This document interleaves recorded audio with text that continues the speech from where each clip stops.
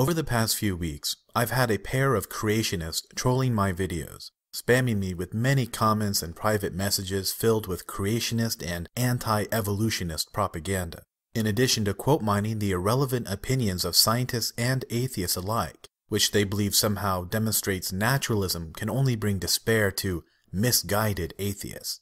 These monotheists declare evolution does not disprove God any more than gravity did for Newton or Einstein. And then they give a flurry of quotations attributed to Einstein in order to demonstrate his religiosity.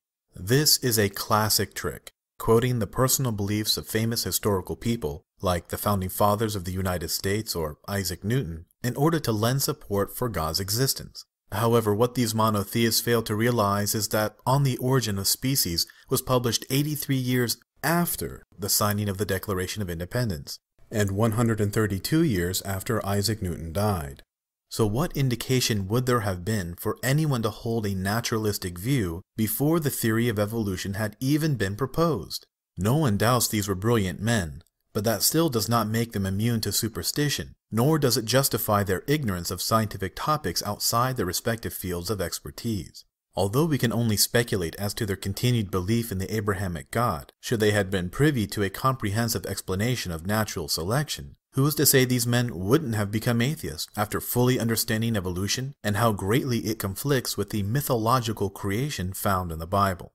Although these men believed in God, as did every other typical American and European of their day, Newton's theological beliefs lend no more support for God's existence than his beliefs about alchemy support the notion that lead can be turned into gold using a series of chemical reactions.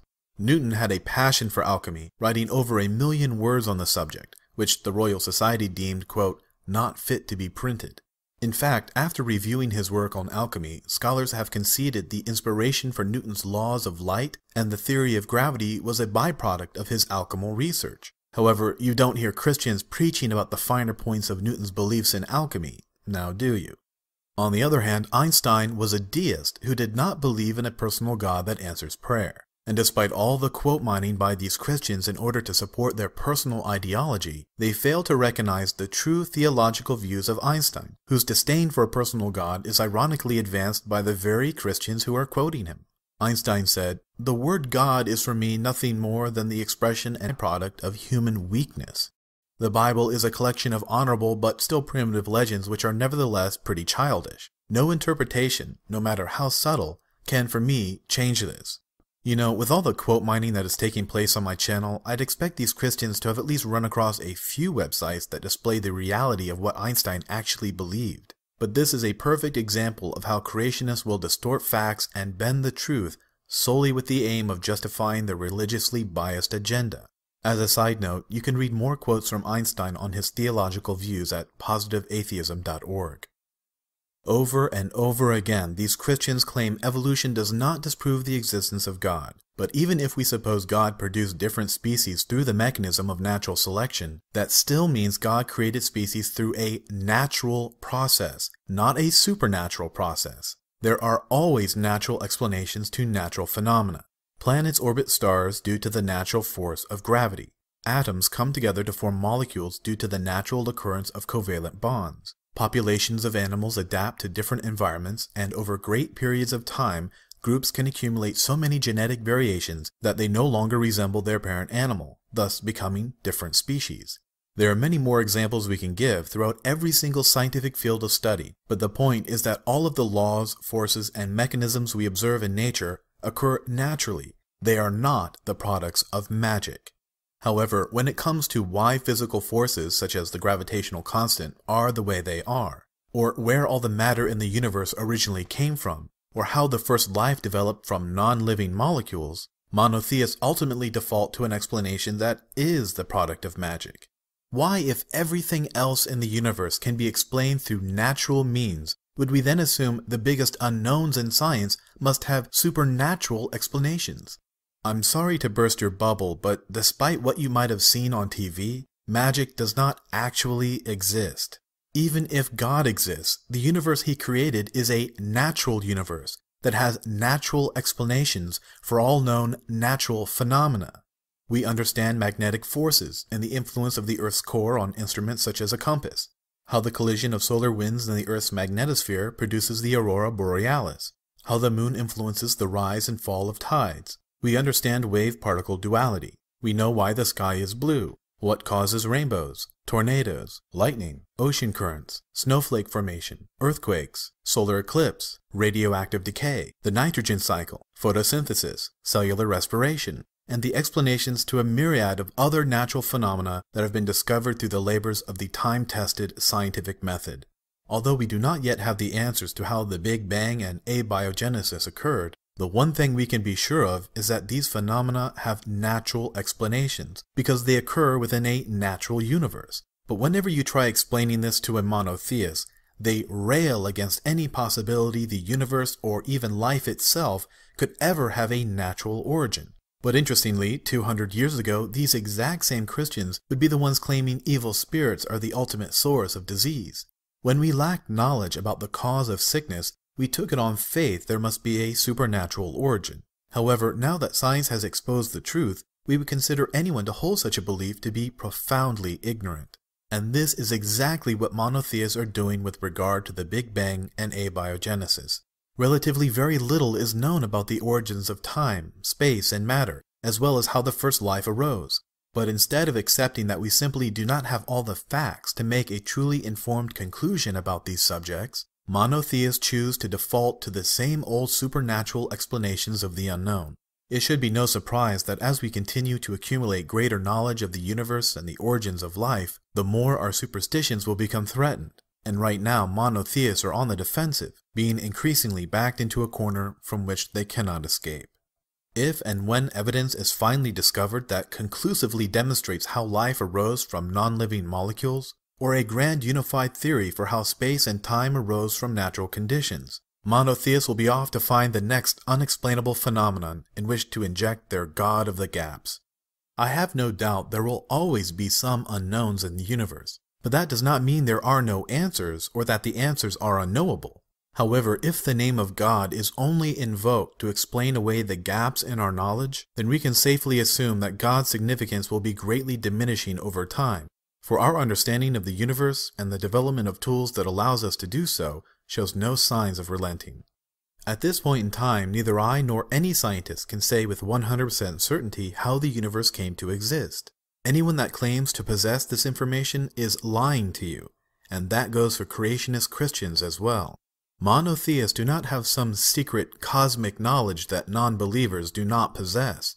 Indeed, atheists and agnostics are truly honest with regard to their level of knowledge, for they do not claim to have answers beyond what is currently known. Monotheists, on the other hand, are doing just the opposite. Everyone has the right to speculate on the nature of the universe, but when monotheists begin to label their opinion as fact, that is the point when a line must be drawn in the sand and they are called out for spreading fallacious bullshit. Remember, I am only questioning the unknowable claims of monotheists. I am not questioning the existence of God. Indeed, the God of monotheism requires belief by faith alone. Therefore, as a rule, he does not even provide any evidence of his existence for us to question in the first place. If God does exist, then he created a natural universe that arose through natural means, just like all the other natural phenomena we observe that also arise through natural means. The reason monotheists cannot accept this is because it creates the conditions where a God need not exist in order for the universe to exist. This is the same reason many Christians have such a difficult time accepting evolution. They see all the facts of evolution spread out before them, but they cannot bring themselves to accept it, lest they accept the possibility that God is not directly responsible for creating the vast diversity of life.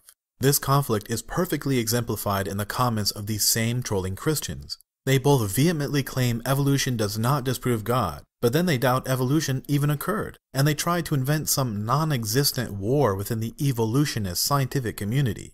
There is a war among evolutionists. Most evolutionists are neo-Darwinian, believing in gradual change from one form of life to another, but a good growing minority of evolutionists believe in punctuated equilibrium, which teaches life forms change suddenly from one form into another through massive random genetic mutations caused by massive radiation or viral invasion of cell nuclei. These new evolutionists believe this way is because they know that the fossil record is hotly disputed even among neo-Darwinians. Imagine a fish with part fins evolving into part feet. What survival benefit is there? The fish couldn't use its fins or its feet, and there is no fossils showing such a creature existed. They only exist on automobile bumper stickers. Both types of evolutionists cannot explain a gradualistic origin for life, although both believe that life originated by chance. Alright, now you got me on this one, and I'm afraid I must concede this point. Maybe if the fossil record were complete, I could provide some evidence of a fish that could walk on land. But since my claims are totally reliant on the fossil record, without these important fossils I have no ground upon which to stand. In retrospect, it appears I and every evolutionary scientist owes Prodigal Father 1 a huge apology. You're right, the only place where these make-believe fish actually exist is on the back of our cars. What an extremely funny and astute observation you just made there. You know, if we only had a complete fossil record, I bet I could have really put you in your place. Oh wait.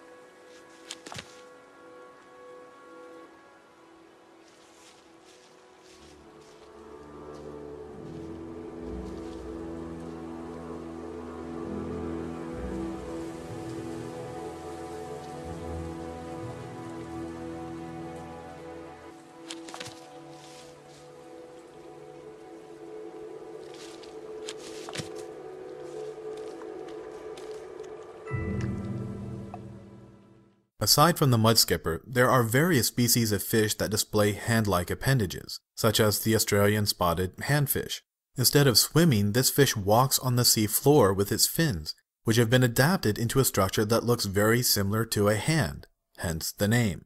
There are also various aquatic salamanders, such as the Axolotl, which display rudimentary appendages.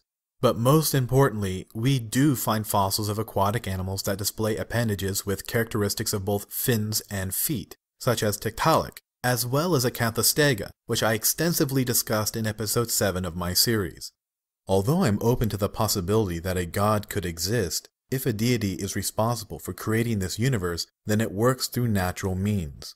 Evolution does not disprove God, it only demonstrates God works through natural processes, not magic.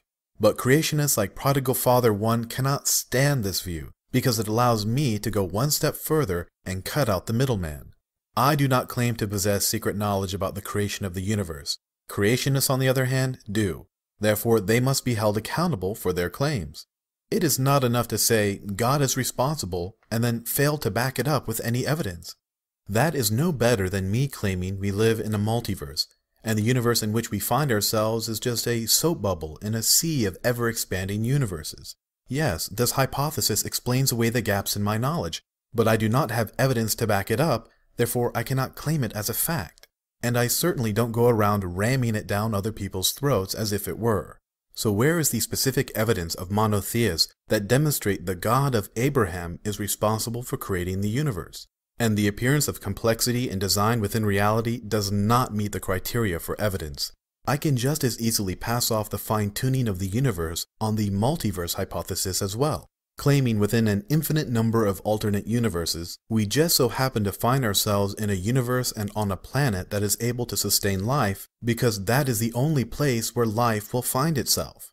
So again, where is the specific evidence that backs up theistic claims? And one final word of advice to the two creationists that have inspired this video.